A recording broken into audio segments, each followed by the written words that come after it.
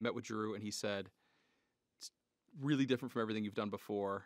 Read the script, take a look, let me know. And I remember sitting down to read the script for the first time and not being able to put it down because it was just so different from anything else I'd ever been involved with, and so different from what I was expecting from Drew. And there was something so beautiful and haunting about it. And I was like, oh my God, this is really, really, really exciting. And I called Drew a couple hours after he sent me the script, and I said, all right, we should probably start. I think Drew's done such a great job of crafting something that doesn't really feel like other movies. And I think that's what makes it really fun. You know, I think we're living in an era where movies are starting to feel more and more similar to each other, and we just are having a lot of movies that are similar coming out one after the other.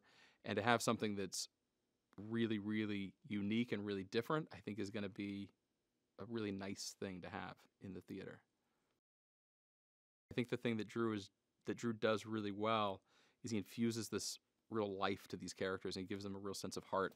And I think that makes it really, really exciting. I think that's kind of my favorite part about working with Drew is the heart that kind of comes with it. Martin was someone that I'd never met before, but his ability to understand what Drew was after was really profound.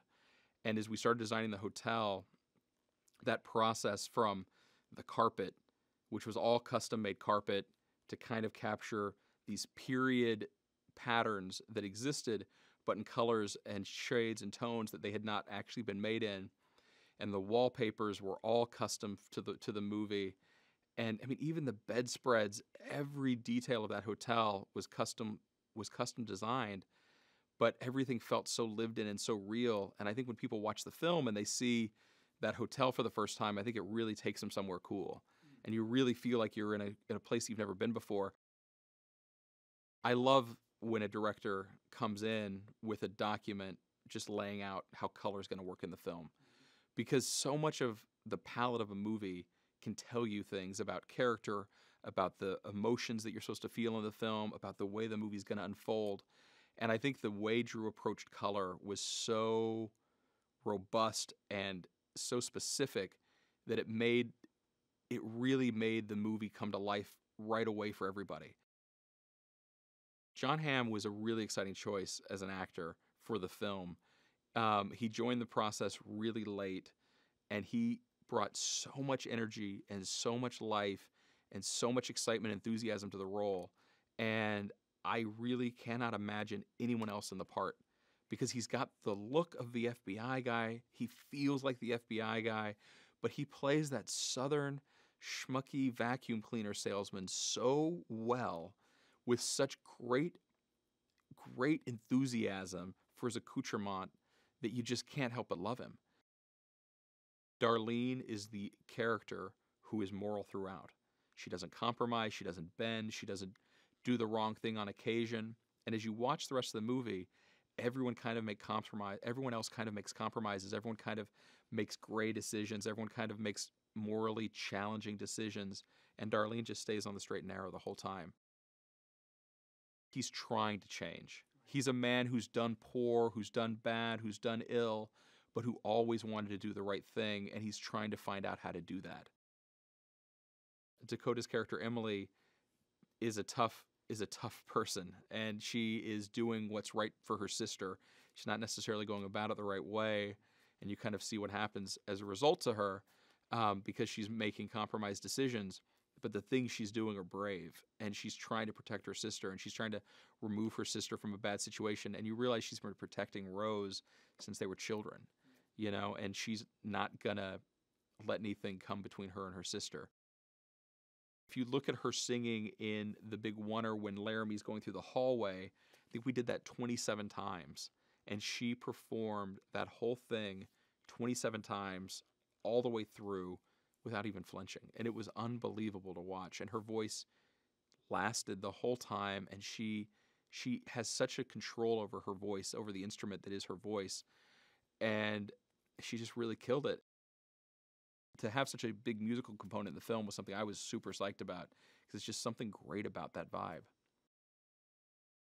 There's something about that guy that shows up early, that stays late, that really cares, that works harder, that's on the set watching the other performers, and that just wants to be there. And you understand that that's why he's endured as a performer, and that's why he has such a legendary status, is because he loves it. And it becomes so apparent when you watch him interact with the set. You know, there's something about like the elder statesman role that he's taken on in cinema as just this guy who's like, I'm there and I love the work and I love the craft. And you feel it in his performance. You feel it in the way he interacts with the crew. Jeff knows the name of everybody on the set, of everybody in the camera department, of everybody in the sound department, of everybody in the PAs and the prop department. Jeff, like everyone he interacts with, he knows their name. He cares. He takes an interest. And there's something about it that's so warm and relaxing and comforting to have that coming from your star that just sets the tone. There's something about his portrayal of Miles that is just like awesome. And I think he's a really, really great young performer. And I feel like we're really lucky to have him so early in his career in our film, because I think he's going to be a performer that we're all going to be watching for a long time, because there's just something about him that's just really full of emotion and heartbreak and humor and warmth and all these different qualities that make for an actor that can really be enduring. And I think Lewis has all those things inherent in him, and it's really cool.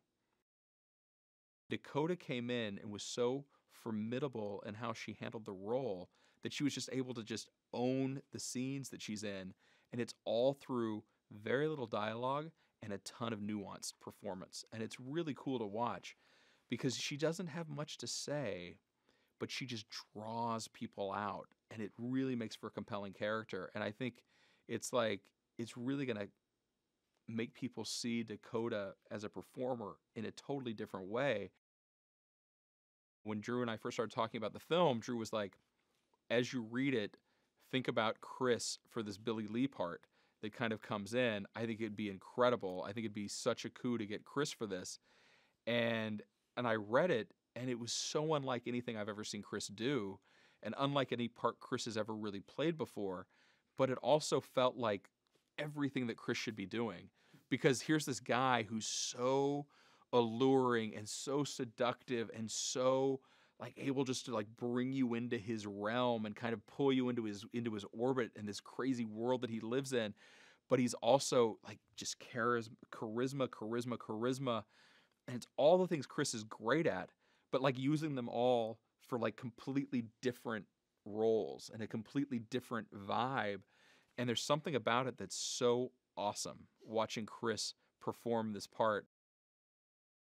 All these things are happening that feel bigger than they are. And as a result, the movie that should just be a little character piece about people in the rain at a hotel one night is like, what did I just experience? It was big, it was bold, it was like for theaters, it was something about it that was like so alluring and crazy and unexpected and a journey and a ride and all these things.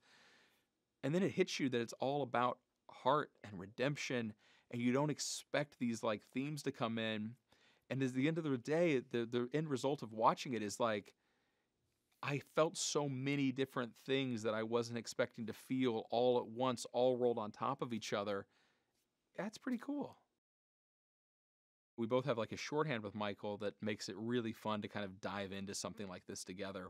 And he just really brings a lot to it. You know, we've had to work very quickly with him because we've had a very short post, but his ability to craft a scene and to bob and weave and to find the emotion and to find the heart and to find the character is really unprecedented. He's really special.